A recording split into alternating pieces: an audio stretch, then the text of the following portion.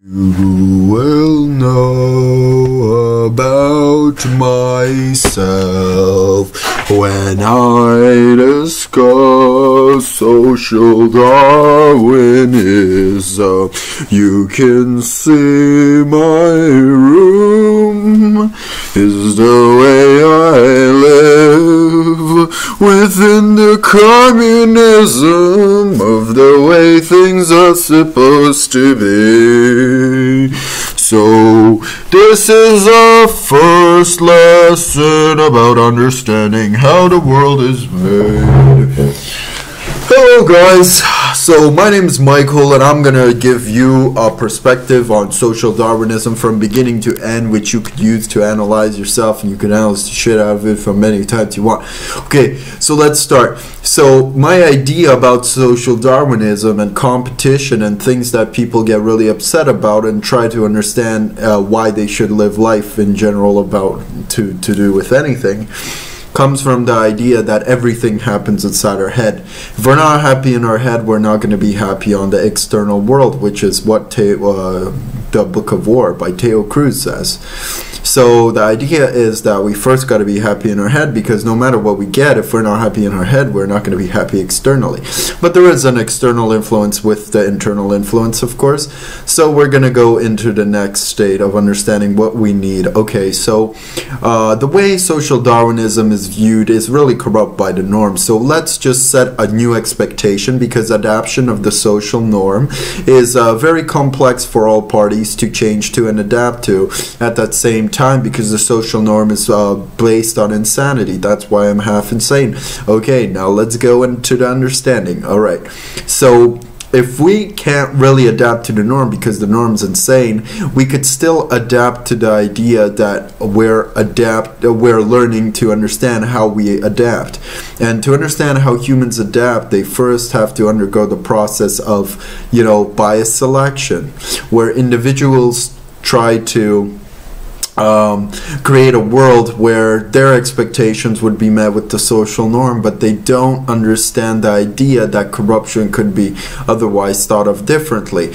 At first it could be considered corruption, but later it could be considered progress, or it could be considered prosperity or development or evolution. So it's really hard to say one thing and conclude that to be the fact and the truth of everything. That's one thing. Now, as society and people develop, they first go from a state of being very low, very arrogant, very ignorant, very improper, very not official. And a lot of individuals want to be official. A lot of people want that power, but they can't get that power. Now that's the idea that I'm gonna possibly give you a better way to power.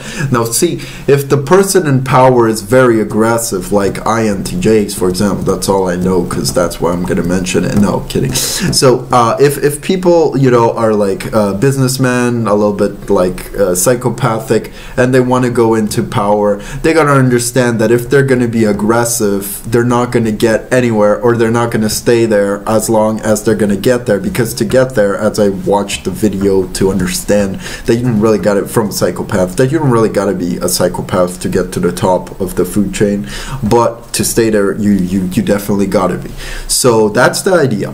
And the idea consists of the understanding that once you're up there and you have negative traits and negative intentions, you will be shot back down. So the idea is for you to actually learn, not just seem good. And when you learn to seem good and you're at the top and you have good ethics of creating a good society for other individuals, so you actually have a value of what you're doing within society, of what you represent, then you could go to the top. And then when you're going to be at the top, you could finally just live your life without a big transition of change in your lifestyle. Now, about psychopathy, it's very histrionic, and they have whirlwind romances going on. I just want to say to psychopaths, because this is part of social Darwinism, which they kind of do on the low developed scale, is they try to hide fact from other individuals on what they're doing, and instead they try to like take it in for themselves and try to deceive others by every single activity that they do, it is very obvious, and it's already written in clinical evidence that people shouldn't be doing that, and that's first of all unfair, and first of all you're not going to get any values, because the life and the principle of exchange consists of providing information to others. But if you didn't know that, and if I just made your corrupt mind more corrupt, then fuck me. Okay, let's continue. Now the idea is that every individual builds his fort, builds his ability to deploy stuff, deploy his nation, deploy his people, deploy his skills. And that deployment, whether it is materialistically present, which comes in money and physical value, or if it's internally present, which comes from cognitive processes of the mind that create the idea that the person could be rich and winning inside his mind, which is just as worse as materialistic corruption. Just inside your mind you have the idea of you having monies inside your mind, rather than outside of your mind. So that's how you get it. Now there is individuals that are corrupt on both spectrums, and you can't say one is worse than the other, so things are pretty much relative to each other. Okay, now we went over that, and the idea of trying to learn how to create yourself an ethical social Darwinism is to kind of understand the basic theories that society provides you with, and understand the adaptation of expectations that you have to achieve in society to reach where you will be more prosperous in your life. And you got to understand the fun of individuality and the fun of prosperity and growth. Then from there you can understand how you could build your life in a way where you will be so happy that you will actually resonate and vibrate your help across other individuals. And as you do that, you will just have an amazing life, and people around you will have an amazing life, and hopefully if it reaches me, I'll have an amazing life. So that's the idea, you know. And there is a theory, I mean, oh yeah, I'm pretty much a pessimist, but but there is a theory that goes, this goes pretty much like this. There was an individual, and he said, you know what, people don't understand or realize what they're grateful for. But then I looked at it, because I'm a true, like, fucking Thomas Hobbes kind of individual, but not really, because I'm a feeler type. And I said something like this. And I thought about it like, oh, you know, that guy finds little things to be grateful for, but people are still dying, so his little gratefulness is a waste. So that's kind of what I came up with my perception as well. And then the idea actually goes, well, you know, if you really value negative energy over positive energy, then you are considered to wanting to be in negativity. So why should the world generate you in a negative state of mind to a positive state of mind when you desire to be negativity? So you harvest what you earn. It's kind of mentality.